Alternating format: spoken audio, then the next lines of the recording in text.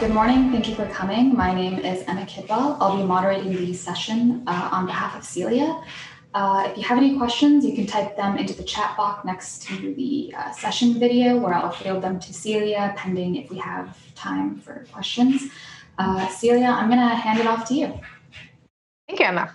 Hi, everyone. I'm happy to be here at GDC Summer, and I hope that everybody is doing well as your loved ones.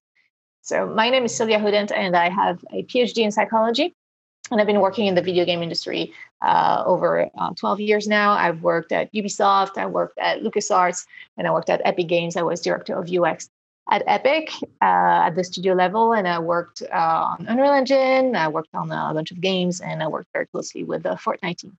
I left Epic in October 2017. Ever since then, I'm an independent consultant. And so I help a lot of companies, like AAA companies, smaller companies, to develop their UX mindsets and to develop processes and train people and all that. So this approach of emotion is going to be through the lens of UX.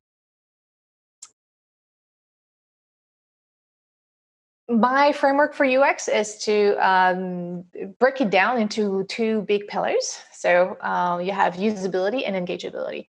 When you try to anticipate problems from happening in your game, and you try to improve things, there are two big lenses. Usability is the ability of the game to be used. So it's more about the functionality. Are people understanding what to do? Can they accomplish the objectives they need to accomplish? Like if they need to craft in your game, can they understand how to craft? So that's the usability part. And a game can be usable, but boring. It's not because a game is going to be easy to understand and easy to use that it's going to make it engaging. So we also need to look into engageability, especially for video games, because the whole point of interacting with a system and when you play a game is to have fun and be engaged and to interact with the system.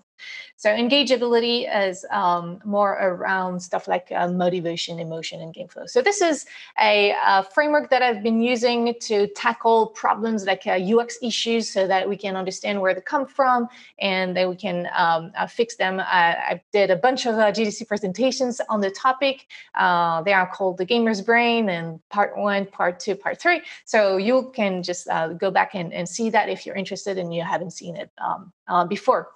But here, we're going to tackle emotion in this framework, and again through the lens of UX, and by understanding what's the science behind it and how we can use it to improve the user experience of a game. So there's going to be three big parts in this presentation. We're going to start with the science of emotion. I'm not going to go super deep, of course, but it's just for you to have a broad understanding of what's going on in the brain when we have emotions. And then we're going to talk about the UX framework to use emotion in game design. And lastly, we're going to touch on ethics considerations. Of course, there's a lot of stuff to say around emotion. In 45 minutes, I really don't have the time to talk about many things. So the idea is just to give you like an overview, and during the questions, I can also dive deeper into some elements. So the limbic system is what is thought to be responsible for emotion in the human brain. There is a broad consensus around it in science, but it's not completely clear. There are some scientists that actually don't agree that there is such a thing as the limbic system. But for the sake of simplicity here, let's say that there is some sort of consensus around this. And so the limbic system, it's a lot of parts in the brain that take part that are in this system. You can see here just a few of them, and these ones are very deep down the brain. So the thalamus, hypothalamus, hippocampus, and amygdala. The frontal lobe is more on the cortex area. And the hippocampus is an interesting part of the brain because we know that it's also taking part into memory, into souvenirs. And the amygdala is oftentimes the part of the brain that we mention when we talk about emotion and fight or flight responses. So it's just for you to have like a big overview of what we call the limbic system. And so usually when we talk about emotion is to say that it's guiding our behavior. We need to survive in this world, and so we seek pleasure and we avoid pain. This is how we can find food and mate and carry on with our genes and avoid getting killed, getting hurt. So overall, emotion is very good for that. If we try something, it's pleasurable, we're going to remember that. We're going to do it again.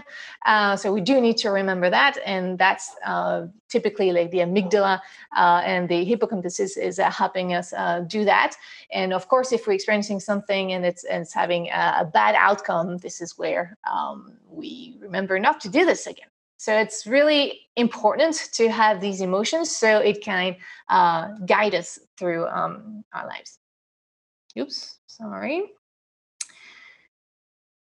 So we learn to recognize and avoid unpleasant situations. So here's an example. If you've experienced being bitten by a dog, you will remember that. And we learn some elements. There's very natural, I would say, but some that we learn, and we can reuse that in video games. And of course, artists do that very well. For example, if you see an enemy that has very sharp teeth, like here in Mario, you don't need to really experience what's going to happen when you get close to it. You understand that this is an enemy, that it is dangerous, and that you should avoid it. Otherwise, you're going to probably get hurt. So through emotions, that sort of emotions, we can guide our players to understand what's a good outcome and what's probably dangerous. So that's pretty basic, but a lot of people misunderstand conditioning a little bit. There's a lot of conditioning has a bad name today, and sure enough, when we think about conditioning, we think about the Skinner box, and we think about the experiments that he did with mostly with rats and with pigeons, and they had to tap or to press on a pedal, for example, when there was a light lining up to get food, but they also need to learn to press a pedal or to not press a certain pedal to avoid getting electrical shocks. So this is what conditioning is about. You learn to, this is more specifically operant conditioning. So you see a stimulus, you need to do a certain action. So press the pedal, for example, in order to either get a reward or to avoid a punishment. This is something that we use in our lives all the time. If you think about shaking hands, for example, we've been conditioned to every time you see someone like during this gesture, like raising out to reach out to your hand, we have been conditioned to do the same because this is a social construct and we need to do that. Today, we can't do this anymore. And so we have to repress that movement. Now today, we got used to it. But for a moment, it was hard to, at the very beginning of the pandemic, it was really hard to repress ourselves to shake hands. And that happened to me very often.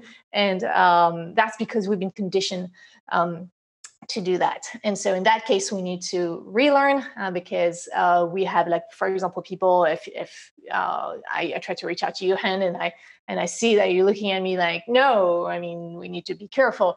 This is can be interpreted as a negative outcome. And because social relatedness and social elements are really important for humans, we're going to react. We're going to change our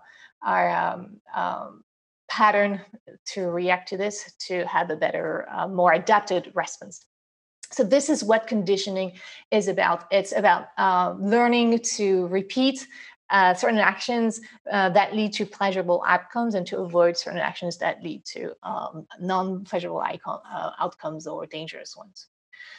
I'm going to make you listen to this sound effect. So be careful. It should not be too loud, but I'm just like, if you have headphones, just be careful. This is a sound coming out. So listen to this sound.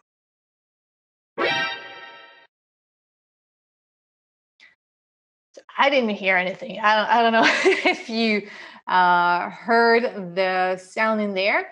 I hope you did. I did not have feedback on that. So this was the sound from Metal Gear Solid. So if people have played Metal Gear Solid, this is a sound that is very recognizable and that you've been conditioned to react to whenever you hear it, because you know that it's the sound that we hear whenever there are enemies around that are about to spot you. So you've been conditioned to either hide very quickly or go into the open and shoot at everybody. So this is an example of conditioning that is pretty powerful in a video game because it can guide us, and it's also creating some emotional response. Of course, it's raising our awareness because we know that there is danger around, because this particular stimulus has been tied to danger. So that's an example of how we can use emotions in games and use conditioning, and not in a way that is going to be tricky. We're going to talk about dark patterns and emotions that trigger not so good,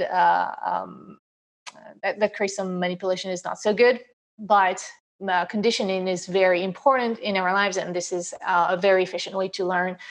For example, another example of real life is you've been conditioned, if you start driving and you forgot to fasten your seatbelt, then your car is going to beep, and we react to that beep because it's super annoying by fastening up our seatbelt. This is the response that we've been conditioned to do so that the annoying beeping stops.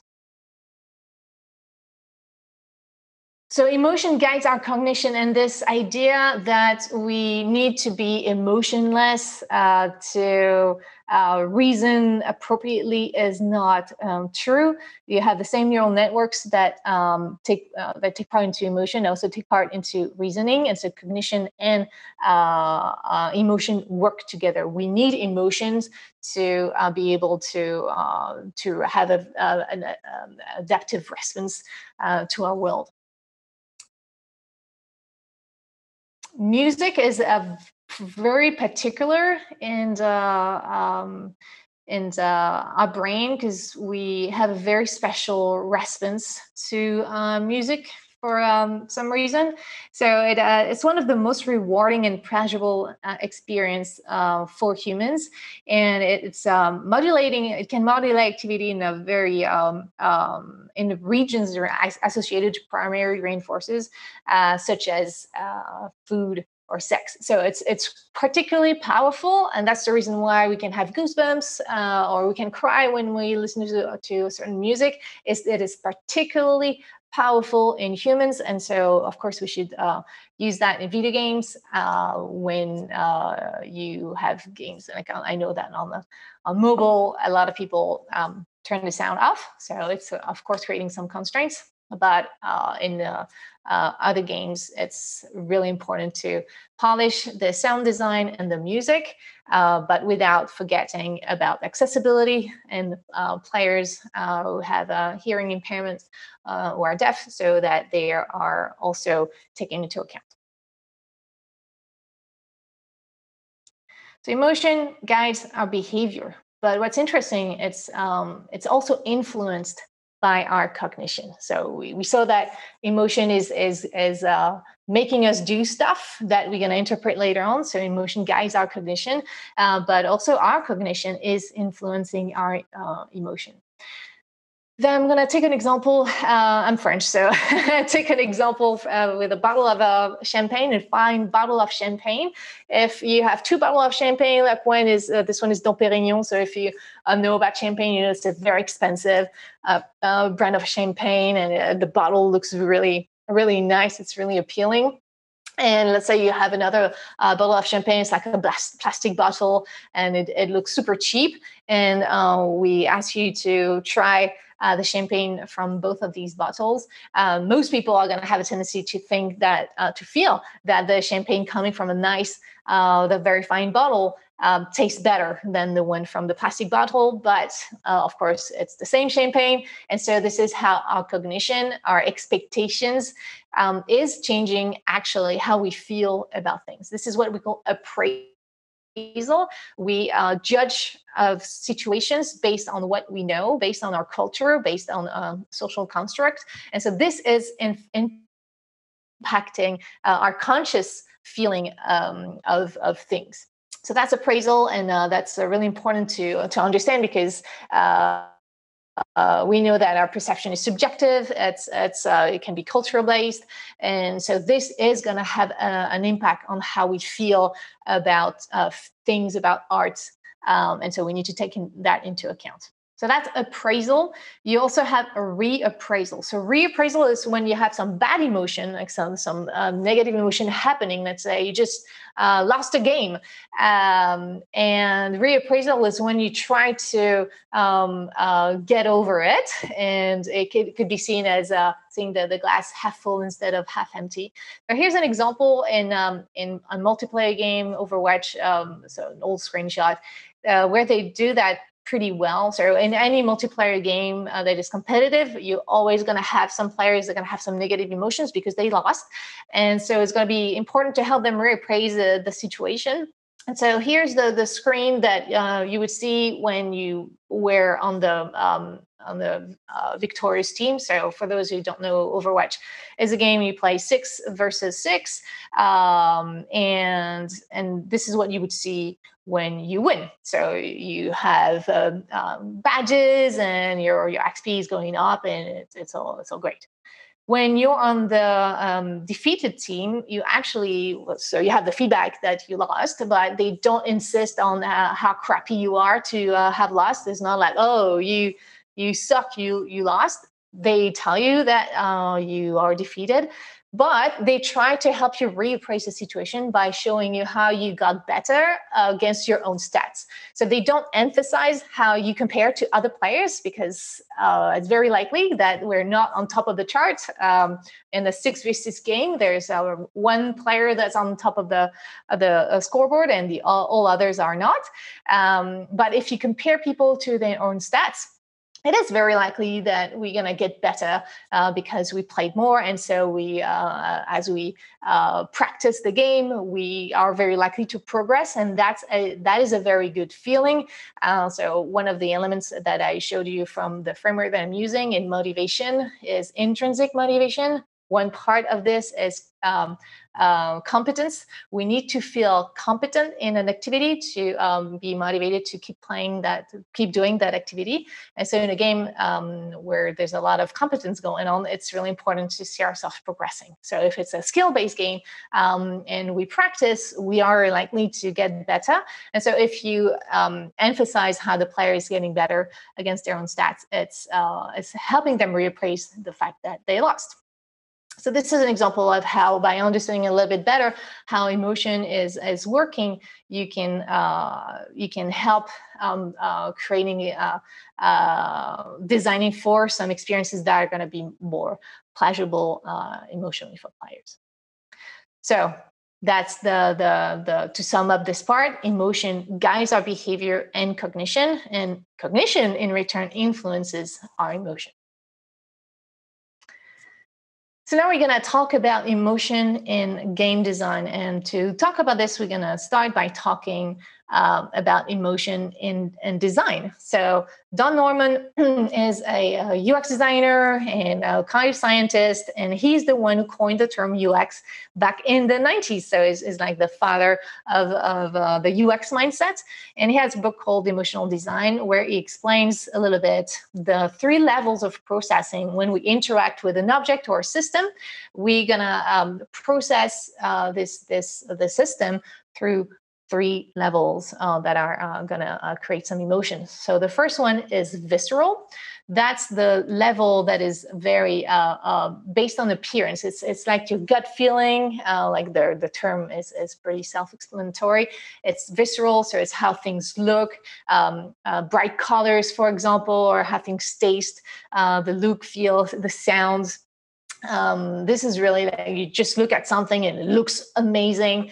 If you're into cars, you know, there are the cars that like look have like lines that are either aggressive or you really feel that they're powerful. This is all about visceral design, and so that's really important in games as well, of course. And it's all about presentation, art, direction, but also game feel. We're going to talk about game feel a bit in the next slide. And so this is the first level of processing. The next level is behavioral. So it's how do we interact with that system? So it's the pleasure and effectiveness of use. So this time it's less about how it looks, you know, how beautiful it is. It's not about the aesthetic. It's about the functionality. It's about, am I able to accomplish the things that I want to accomplish? And so in UX, we call that usability. We make sure that a system like a video game is going to be designed to be used by a human. So this is what we call human-centered design. And we make sure that it's usable, so that we understand signs and feedback, that we understand how to use the system. We have form follows function. Function comes first, and we try to make sure that the functionality is conveyed through the shape and sound of the element. All of these things is about behavioral level, and of course, accessibility is in there. And the last level is reflective. So this is more about the self-image that we get when we interact with the system. Maybe we felt guilt, or maybe we felt we are proud because we won. So that's self-image, personal satisfaction, memories. So it's all about the meaning of elements. You know, what it makes you think about. You know, it's if you think about Star Wars, if you're in your 30s or 40s, you know, you have like that memories that are attached to it, and it's more about, you know, the battle of the good against evil, more than a political movie. So it's all about the story, the narrative, the meaning. What does it mean to you? So it's not about the functionality, but it's about how you reflect on this. Novelty is also a part of it. You know, we like to have novel experiences, and so we can reflect on these elements. So this is the baseline, the 3 levels of process when we interact with anything. So these all happen at the same time, and this was very well described by Don Norman. Here I'm going to show you how we use in game design emotion more specifically. So there are 2 big notions in game design to tackle emotion. The first one is what we call game feel. So there's a book by Steve Swink that is very that describes very well what game feel is about. But basically, it's how good it feels to interact with the game. So there are 3 very important notions in here. The first one is what we call the 3 C's. And I'm going to describe that a bit later. So it's a camera, control, character. It's also about the sense of presence. Do I feel, is there anything preventing me from feeling that I am inside the game? And the last one is the sense of physical reality. Is it believable when, I don't know, if there's a game there and you explode balloons, do you have like a believable physical experience in there? You know, balloons popping, you know, like with a specific sound effect, VFX, etc. So to be more precise, the 3 C's, like I said, it's camera, control, characters. So camera is going to have a very big impact on how we feel about the game, of course. So if you have a game that is godlike, most of the time you're going to have a top-down or isometric view of the game, because you feel that you can control things and you're like managing all this world. If you want a game that more about the thrill, about being scared, which is the visceral level, like being scared about something like a roller coaster or horror movies as the visceral level. And to accomplish that, we gonna use a first-person camera, and most of the time we're gonna have a narrow field of view, so it feels like you don't see around, and it's much easier to jump scare people when we do that. So the choice of camera is going to have a big impact on how the game feels, and it's of course very important. It's one of the main elements that we need to tackle in a game.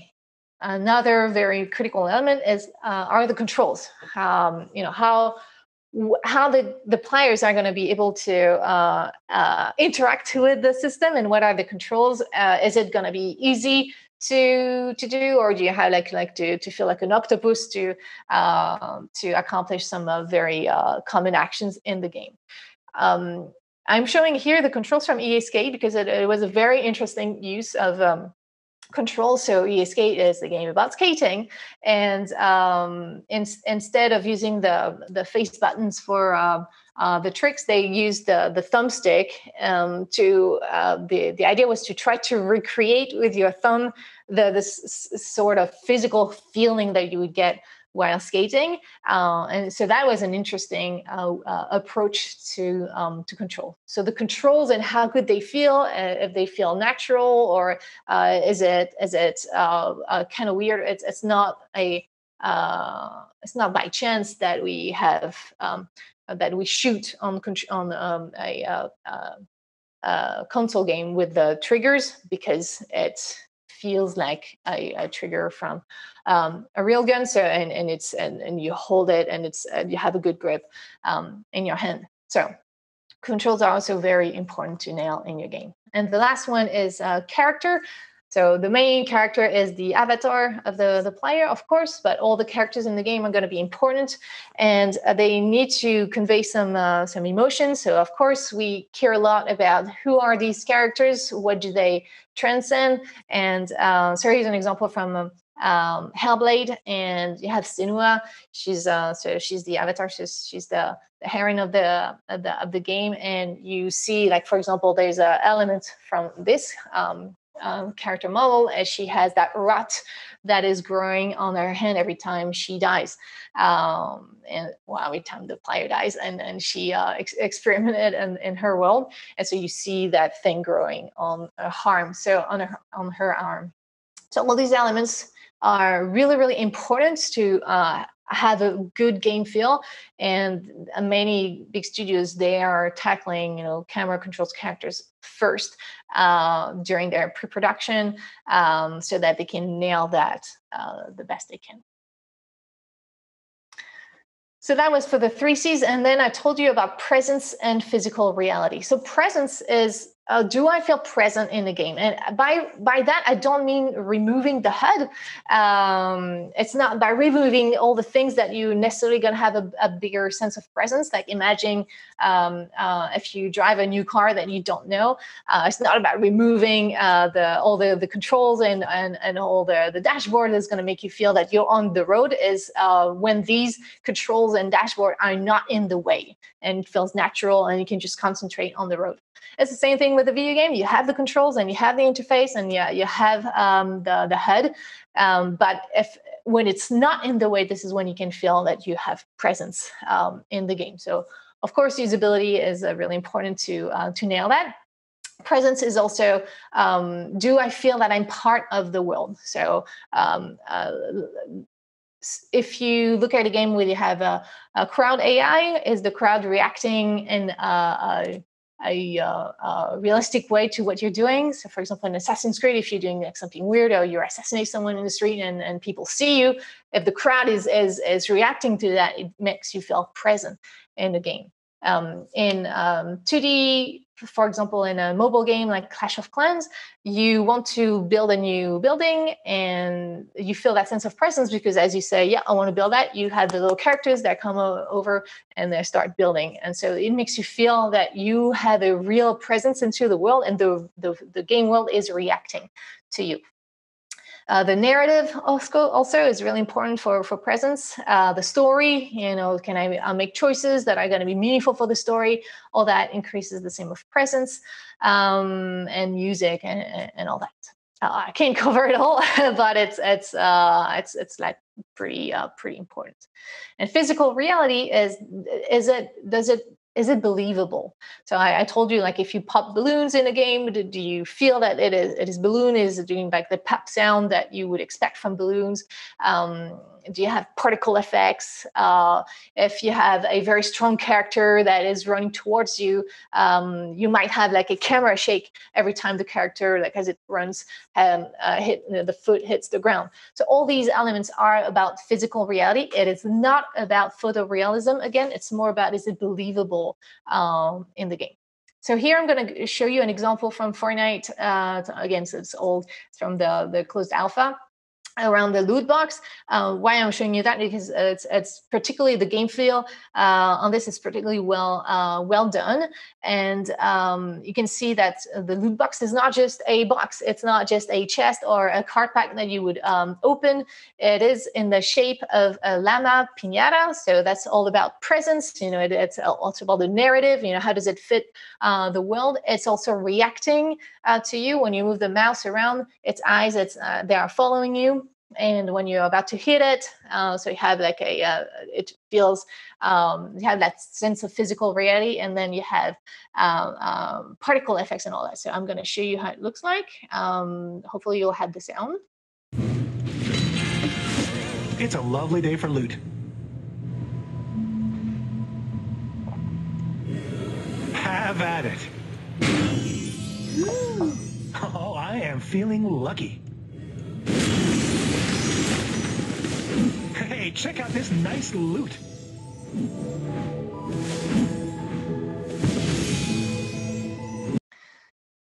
All right, so you see, there's stuff happening, and you get something cool. It's changed in color, and you have all this stuff happening. So all of that is about game feel, and it's really important to polish it, and the game to increase the emotional connection that we have to it.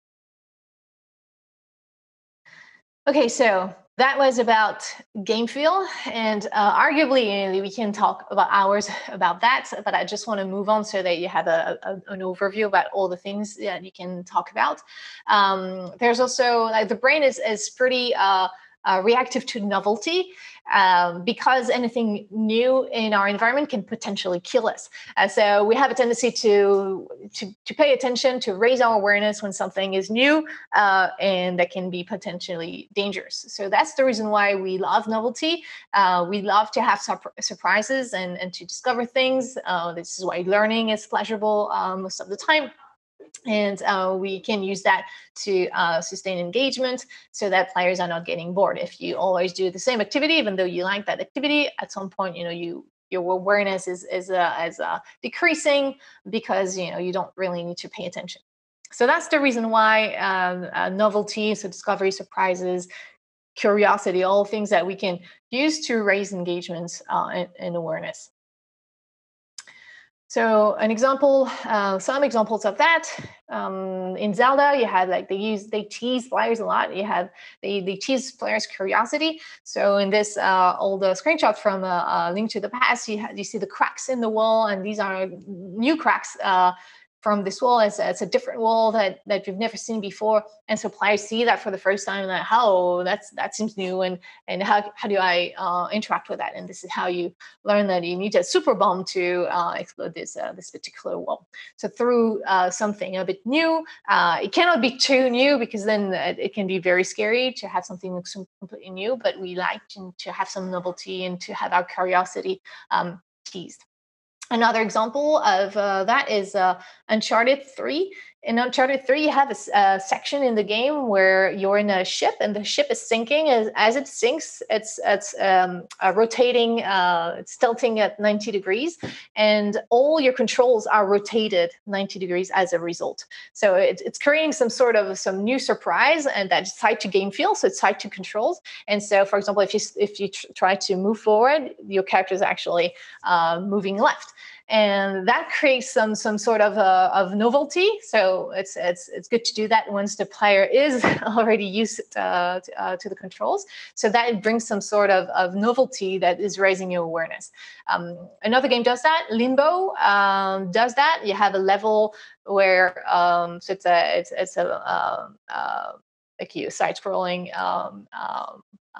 platforming puzzle game, and at some point you have a level where your the gravity is upside down.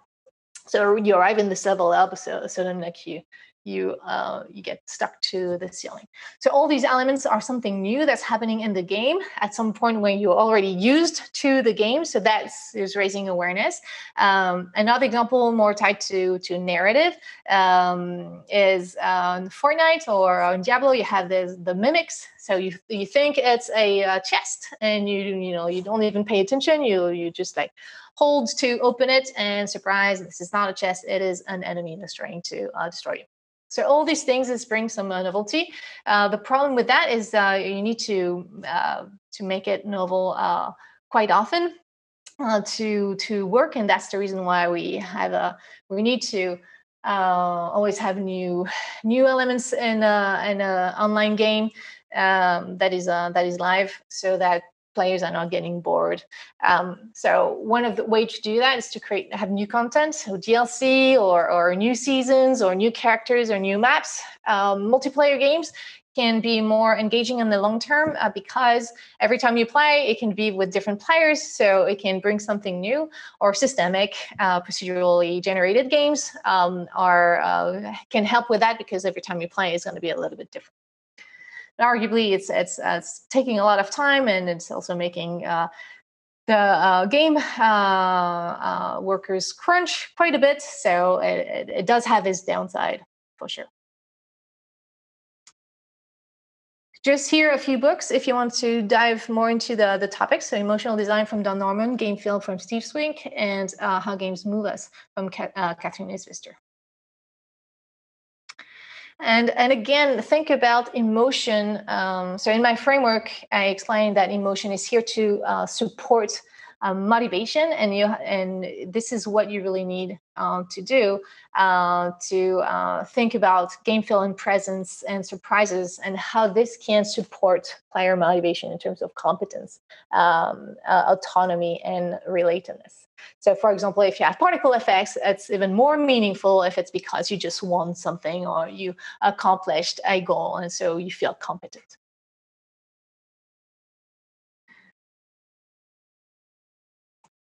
So the last, this is it for this part. So remember to use game feel, 3 C's: presence, physical reality, and novelty to sustain engagement. And the last part, I'm going to go fast because I'm already, it's really late already. So it's all about trying to manipulate emotions ethically.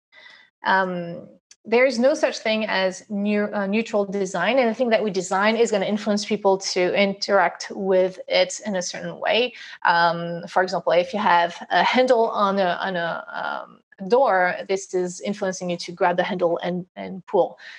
So sometimes these doors need to be pushed, and that's a bit annoying. So it manipulated you into a wrong behavioral response. So it's not the end of the world, but everything that we create, everything that we design is going to have an impact on people's expectations and behavior. And art, of course, is about manipulating emotion. So we need to understand that nothing we do is going to be neutral, and we need to ensure that this is not going to have a negative impact on our players, of course.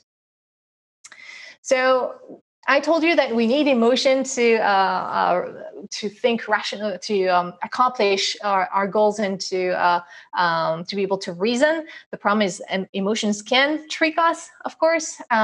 So here are just a few examples that have been studied by behavioral economics.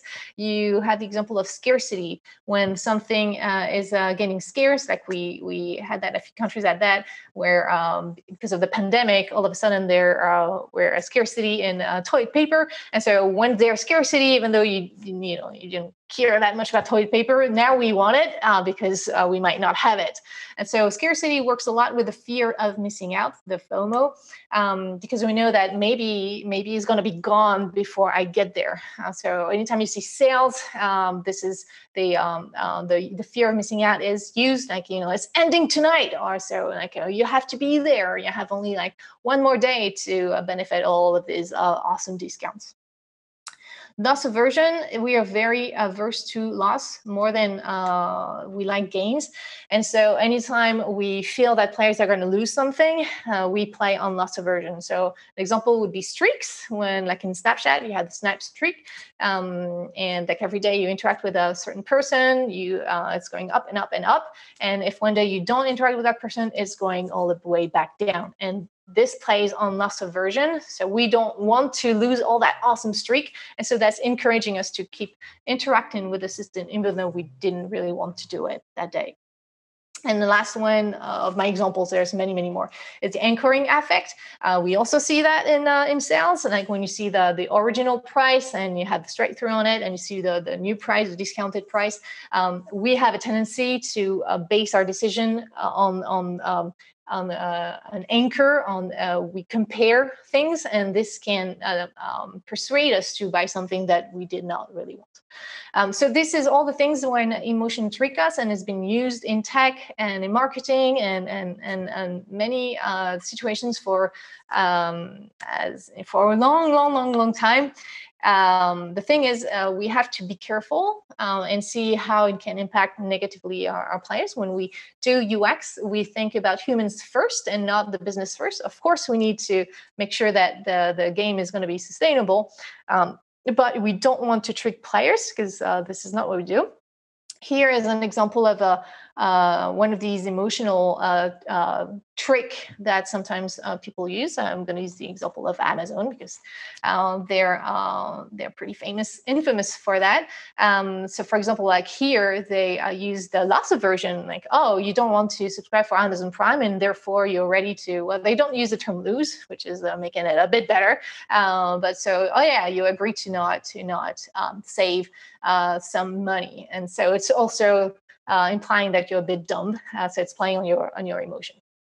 So of course, we're going to have that in video games, because again, an art form is going to manipulate emotion by definition, but we need to be careful at what is it we're manipulating, and if we're using some of these emotional tricks, not to serve gameplay, or not to increase the experience for the players, but to increase our business goals, or to make players come back, or to make them spend more. So I'm not saying that it's an easy way to define where's the line, like the crops dying or the Tamagotchi. It's difficult to have that experience of these sort of games without that loss aversion feeling, because things are decaying if you're not here. So I'm not saying that it's very easy to define where the line is, but we certainly need to think about it that way, so we can understand what impact we have on our players, especially when we are targeting kids, or we know that our game is played by kids. Because kids don't have a mature prefrontal cortex. So I don't know if you remember one of the first slides, I showed you the limbic system, and it's interacting with the frontal lobe, and more specifically the prefrontal cortex. This is the part of the brain that is avoiding automatic behavior. And sometimes this is when we stop and think instead of falling for the trap, or falling, for loss aversion. We're going to stop and think, and that's thanks to the prefrontal cortex. The problem is the limbic system develops way faster than the prefrontal cortex, and the prefrontal cortex is maturing around completely around 23 to 25 years old. So it's not to say that teenagers are completely lost before that, but it is harder for young children and even teenagers to resist some of these tricks. So we definitely need to be careful, more so than when we're addressing adults. So I'm going to leave you with that. If you have a game that is rated T or E, make sure to avoid all these tricks and reconsider them in all the games. So guilt tripping, loss aversion, fear of missing out, loot box tied to monetization because it's using conditioning, etc., etc. So manipulate emotions ethically. Emotions are going to be manipulated in an art form. It is normal and it's good. We want that, but we need to consider the ethics of the manipulation in our art form. So this is the reason why you can take a look at ethicalgames.org, which is an initiative that we just kicked off. And we have a panel at GDC Summer on Thursday at 10 a.m. if you're interested into that topic. All right, I talk too much, so I'm just right on time, but I don't think we're gonna have enough time for questions. But you see here the books that I wrote, and you can poke me on Twitter, and you'll find some resources on my blog. And let me know, Emma, if we have time for maybe 1 or 2 questions, or if I should take it offline and answer questions on Twitter or on chat.